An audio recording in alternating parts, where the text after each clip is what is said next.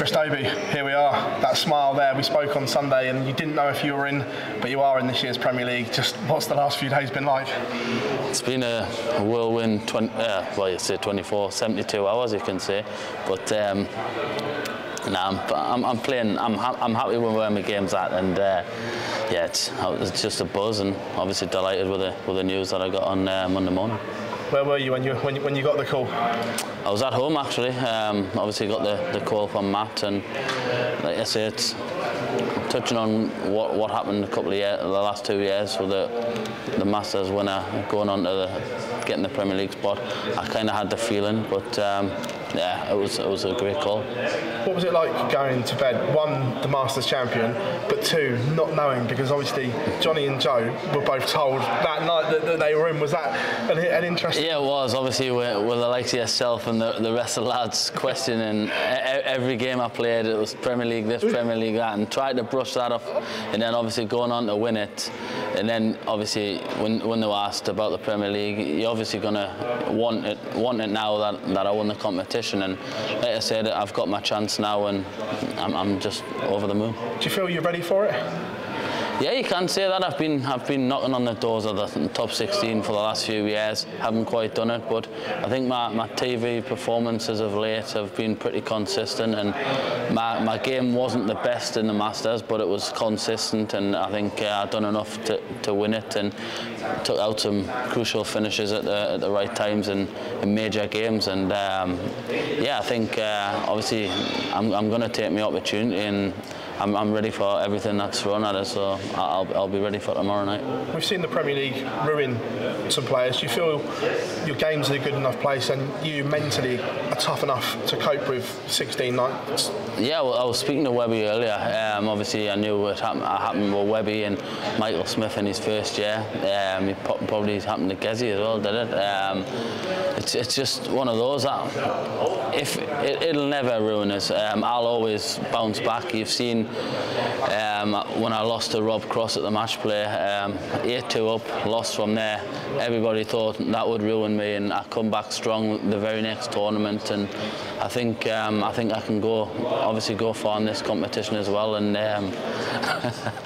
and yeah, who knows. You touched on the match play. Was that a real turning point for you in your career? Because we know how much that hurt, and like you say, the way that you did bounce back from it, because we saw you on the night and you were absolutely devastated. Yeah, of course, it hurts to lose from positions like that.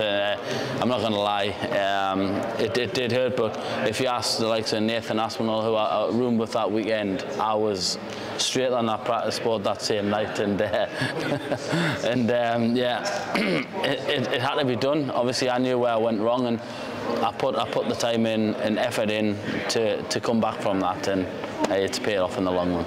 It's been a whirlwind 24 hours as well. St James's Park last night when Newcastle booked the final, then an early flight over here. Yeah. Forward to the final now as well. Of course, mate. Of course. I follow Newcastle whenever I can, and I couldn't miss last night. Obviously, getting to Wembley, it's a massive thing for us. We haven't been there since '99. Obviously, we played Spurs when they played the home games there, but it wasn't quite the same. And yeah, it'll just be nice to see. Hopefully, we can get some silverware. What was it like getting the tweet from Newcastle as well when you won the Masters? Yeah, it's nice. It's a nice feeling. Obviously, been a big fan all my life, and a lot of people say, "Oh, the richest club in the world" and whatnot. But to just have the littlest of tweets, it means the world, and it just shows their support, and I'm appreciative of that. The 17 nights in the Premier League, how do you approach them? As in, I know Michael Smith left it to the last minute to win one, and he was desperate to win one. Is that the key, just to win one night and then see what happens, or just would you take not winning one and accumulate enough points to make the finals? Nah, of course. If you look at it, you're in a quarter final every week, and I'm good enough to win at least one or more than one. It's just whatever happens on the night.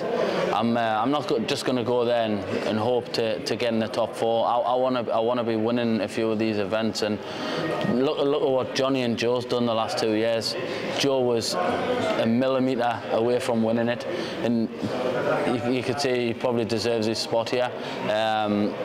But like I say, I'm speaking on behalf of me. I would have loved to seen Joe here because of the way he performed last year in the Premier League. He did deserve his chance at it, because if that had been a millimetre the other side of the wire, he was in.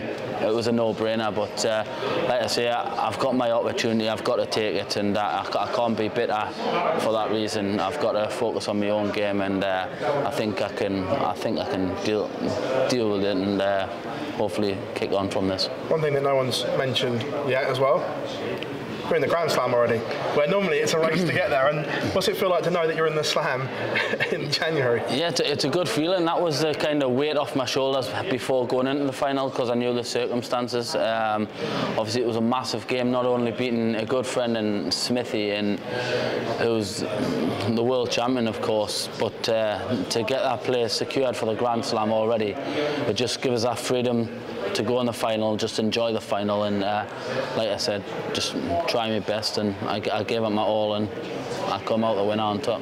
Dave's pleasure as always, and all the very best, mate. Cheers, mate.